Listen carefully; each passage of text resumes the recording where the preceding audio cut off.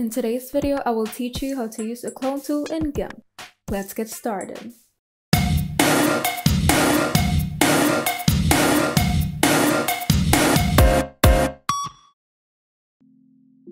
First, prepare the image that you would like to edit by opening it on Gimp.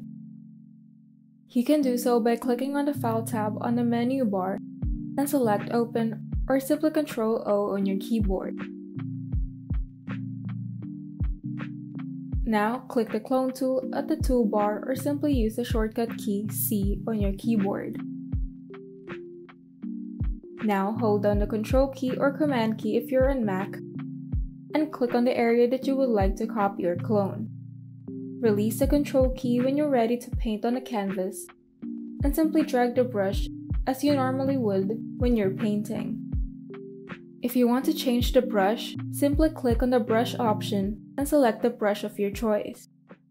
You can also adjust the size, aspect ratio, angle, spacing, hardness, and force on its respective slider.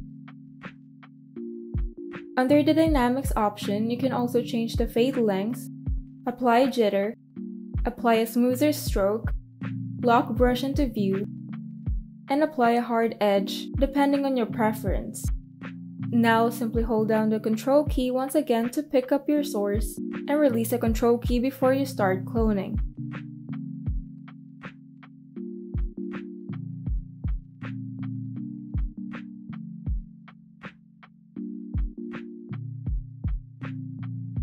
And there you go.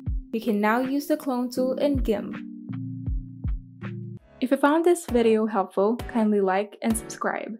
And if you want to see more tutorials, turn on the notification bell so that you can be updated whenever we upload new tutorials.